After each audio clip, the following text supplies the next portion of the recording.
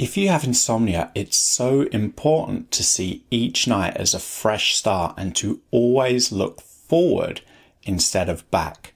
And this is what I'm going to be talking about in today's video. Hi, I'm Martin Reed. If you have insomnia, I offer sleep coaching programs that will give you all the skills and support you need to enjoy better sleep for the rest of your life. You can learn more at insomniacoach.com. Now, one thing that's very common among people with chronic insomnia is this analysis and this reflection on every single night of sleep.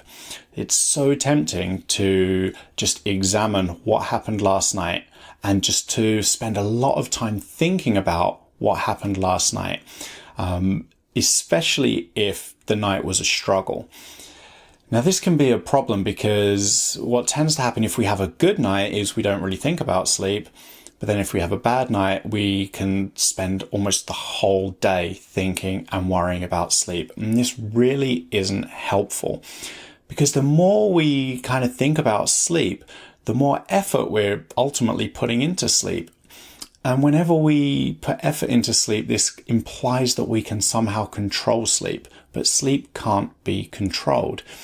We can certainly set the stage for sleep to make sleep more likely, but we can't actually control when we fall asleep or how long we're going to sleep for. Attempting to do this is counterproductive because ultimately it just activates our arousal system and makes sleep more difficult. Now, a really big perpetuating factor behind insomnia is arousal.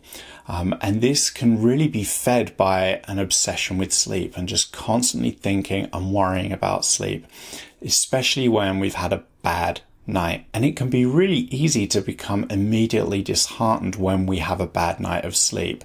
I work with many clients who would experience a good stretch of good sleep, maybe a week, maybe 2 weeks, maybe 3 weeks, maybe even longer. And then they have one night of struggle and they feel that somehow they're back to square one. And all those fears and worries come rushing back. And this is normal, because it's related to sleep confidence. And when you've struggled with sleep for so long, it really is going to take time for you to recover that sleep confidence. And when you experience a bad night, it can shake that confidence and really make you feel discouraged. But it's important to recognize that ups and downs, completely normal. Everyone has a bad night of sleep from time to time. If you speak to someone who doesn't really struggle with sleep, when they have a bad night, they don't really think about it. They recognize that they had a bad night and then they move on. They don't really think about it. So as a result, they tend to sleep better the following night and that everything is back to normal. What can happen if you have low sleep confidence, of course, is that as soon as you have that bad night, then you immediately start worrying about that bad night. And this worry and this fear can then move on to the following night and make sleep more difficult that night too. So it's really important just to recognize that you're going to have a bad night of sleep from time to time, to always look forward.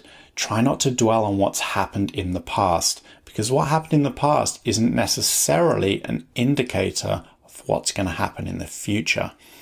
In fact, after a bad night of sleep, it becomes more likely that you're going to have a better night of sleep the next night because your sleep drive is going to be stronger.